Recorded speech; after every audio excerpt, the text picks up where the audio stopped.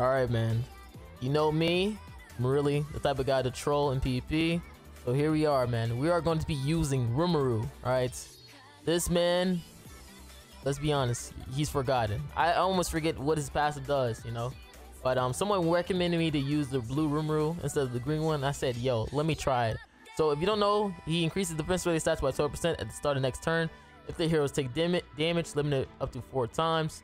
Which can make him a very godly tank character. Like, again, we're using the unknown base stat team, which means Rom's gonna give us 20% base stats, and Nanashi with Holy Relic is gonna give us 30% base stats, and Echidna is also giving us 15% base stats. So this man RIMURU is gonna be like the godly tank that he is in PvP. Pretty much gonna be countering these Purgatory Melios and Escanors that we see.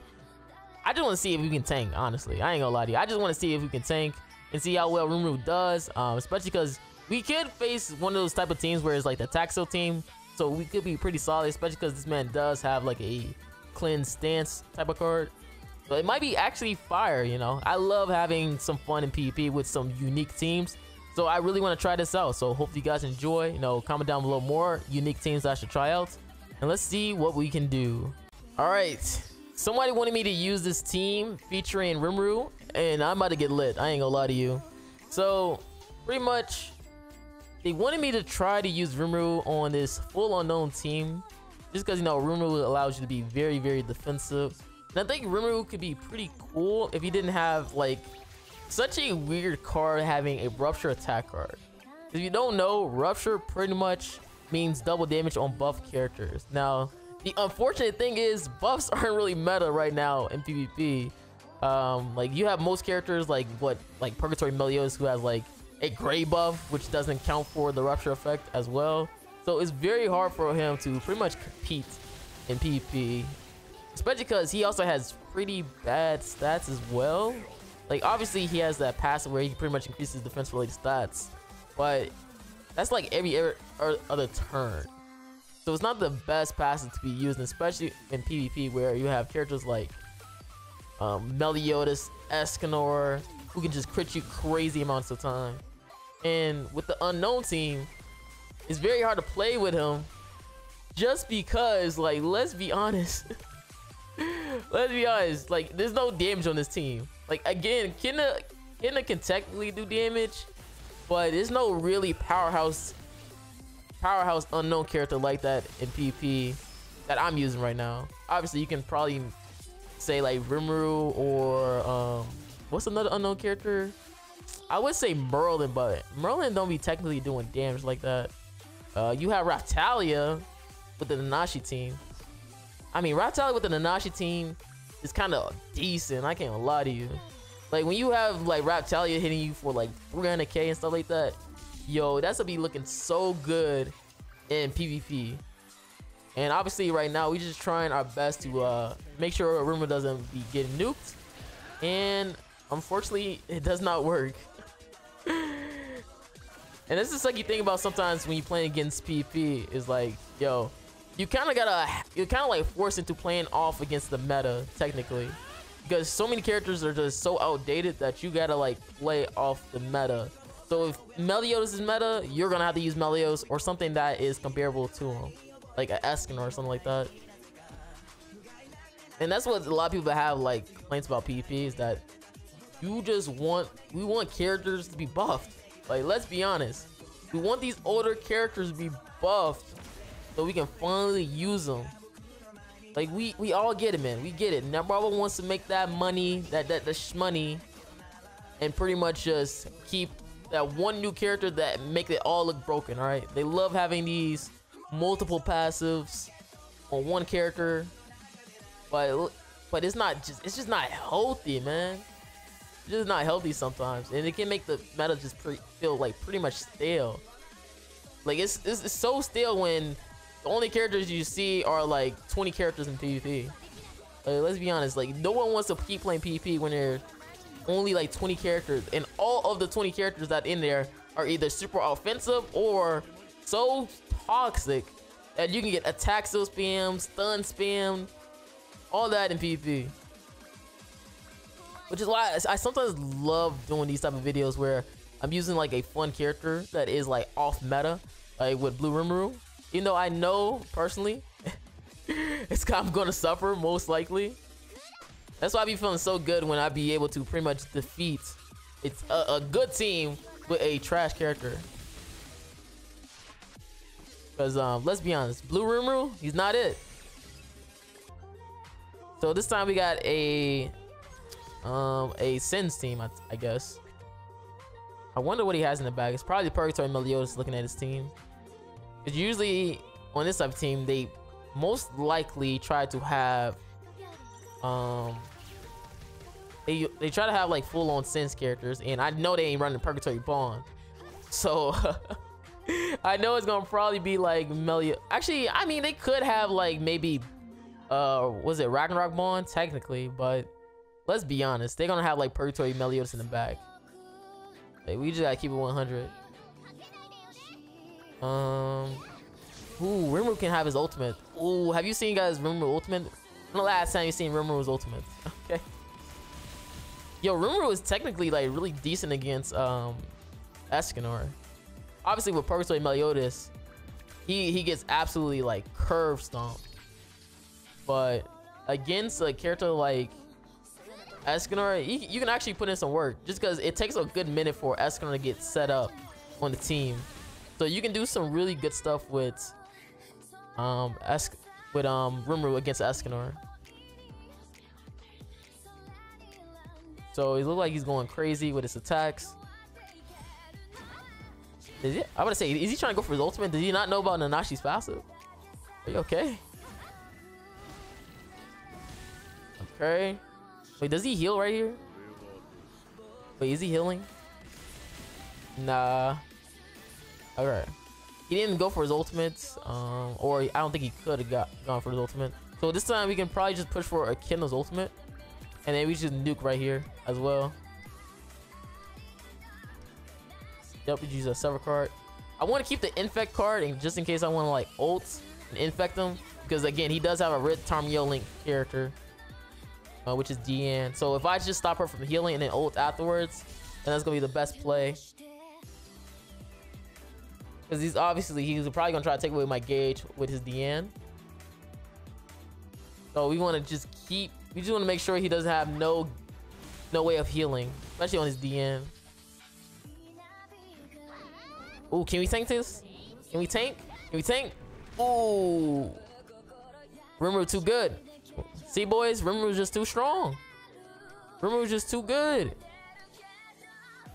Rimuru too good. And then we got Rom about to go crazy right now. Here comes the base stat boost. I think it's like, is it 30% or is it 20%? I think it's 20%. 1.1 million. Golly. Yeah, he's definitely forfeiting. He's definitely forfeiting. There's no way. There's no way. There's no way. Cause I think I tanked pretty well. Oh my god, is that a gold card? It's gonna be a gold AoE, isn't it? Oh my god, it is. No. Do you think I'm gonna survive, guys? Think I'm a tank? I think I'm a tank. I should tank, right? Let's see. Ah, we tank. Oh my god, he missed all those crits from Rimuru. He's too broken. Rimuru's too broken. Let's go. Oh boy, my favorite team, boys. The attack still spamming team. Let's go. I think actually Rimuru should be pretty solid against this team, because we do have characters who can debuff. He's obviously gonna be dodge root, so you gotta probably just waste a card and just use our attack cards for now, because we do own debuffs. That is a fact. We do own debuffs, so it's gonna be very easy for us to attack. We just gotta keep on attacking though, with debuffs. So I gotta hope I keep getting debuff cards, because obviously he's gonna keep spamming attack seals. He can't attack seal Rimuru right now, just because I can't be debuffed when I got the stance up. Yo, Rimuru has like the weirdest debuff ever, man. Did y'all? I said debuff stance card. Did y'all know like his stance is actually a cleanse thing? Like, it doesn't cleanse at all. It's just like, yo. So if he had like a debuff on him, like, he's not cleansing it at all. I always thought that was like a little bit weird. Like if he gets infected, you can't just use your stance to cleanse afterward, like what you see with, like Chandler and stuff like that. That's always been like mad weird to me. That's always been like super weird. Oh my god, oh my god, oh my god, the RNG. The only sucky thing is like I can't use anything really. I gotta keep probably stunning Meliodas, right? The only reason I say I probably gotta keep stunning Meliodas is because he has the boost. So I gotta keep hoping that I get like a debuff card. Because this man is obviously gonna keep attack on me. Which is why it's so annoying playing against attack skill teams in PvP. Just because if you're using this type of team that is like full of cards that are attacking, which is like most teams in PvP, then you can get freaking attack skill for like 10+ minutes. 10+ minutes. Which can make the match a little bit boring. That's why you don't really see too many content creators like make videos like that. Because they know like they're gonna get attack skill like a billion times in PvP. So right now I only have a stance card. So I'm assuming like always he's gonna try to attack steal me. Which I'm actually surprised he didn't have that many Meliodas cards. I was trying to hope that maybe if I'd like keep on attack someone, or not attack someone, stunning his Meliodas, he'll get like a whole bunch of Meliodas cards. But nope, it's just him and Gother. It's just Gother and him. And remember what I said, like with his stance card, he doesn't cleanse or anything like that. It just prevents anything else from debuffing him afterwards. I probably should have saved this RIMURU card right here. But I want to try to get my ultimate as quickly as possible, so I have another stun in the just in case. So I'm thinking to myself, I want to try to see if I can get rid of RIMURU. I said a RIMURU, Meliodas. But let's see what he's gonna do, because he does have attack boost. Oh, he's buffing up. What the heck? Oh my god, you see that get on Merlin? Holy. Oh my god, he loves spamming his attack still, man. He loves spamming his attack still. Okay.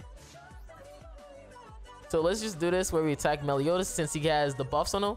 That actually was really good for me. And he has the King on Gother. So he actually making my damage like double now. Thank you. He kind of like helped me out right there. He literally just helped me out. Obviously, he has the ult to take away my gauge right here, but now he has just Nanashi out on the field, which Nanashi is a nobody technically. So it's all up to him, Gother, and Merlin and Nanashi, and we're both running unknown, so it makes it very hard for him to like gain gauge, especially if I get like the defense boost from Nanashi, or like RIMURU who has like stances and stuff like that. It definitely makes it a lot harder for him. So I have to like try to choose on who I want to stun. Either being Gother or Merlin right now. So let's see what we can do. I'll probably go for Merlin. I'll probably attack Gother with RIMURU. And then for Merlin, I don't know why I checked that he was Red Tarmuling. And then yeah, we're gonna stun Merlin right here and just attack Red Gother to stop his passive. Let's see how many cards she has. Oh my god, he's forfeiting. He's forfeiting. Oh my god. Attack seal L and the RIMURU win animation. Alright, man. Don't mind the maintenance thing. Alright, don't mind the maintenance thing. We're recording late nights, boys. We're recording late nights. So we got green RIMURU versus blue RIMURU. Comment down below who you think winning, boys. This guy has Shuna, so he's definitely taking a fat L. Owning Shuna, cringe. Bro, I haven't been. It was only like one time I used Shuna, and I think I got it like 6-6. I think it was like actually no. I think I got like 4-6 or 3-6. It was like one time I used Shuna, bro. I forget what she does. I think she does Like what decreased? I think it's like damage reduction for 20% for unknowns. And her holy relic is something like, bro, I just forget what she does. I think her holy relic is like boost pierce rates when you cleanse a debuff or something like that, or cleanse at all. And maybe I should revisit Shuna low key. Maybe I should revisit her. We can get that sweet content going. Now I should probably like push for maybe Rimuru's ultimates. Actually, yeah, we gonna go for this. Cause I just thought about it for a second. Echidna's ultimate or Rimuru ultimates. Echidna is the way. I can't lie.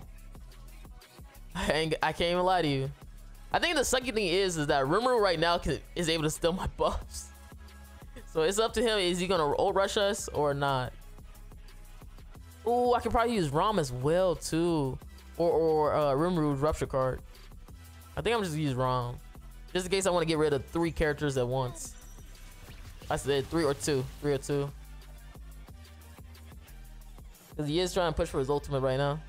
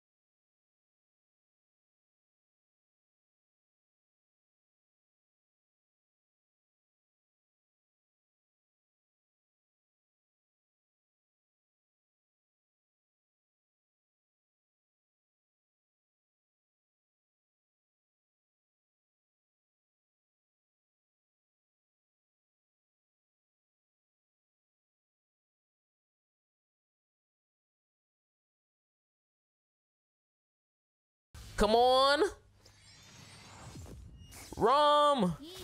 Oh my god, we gonna do it. Rimuru for the ultimate. Let's go. Rimuru.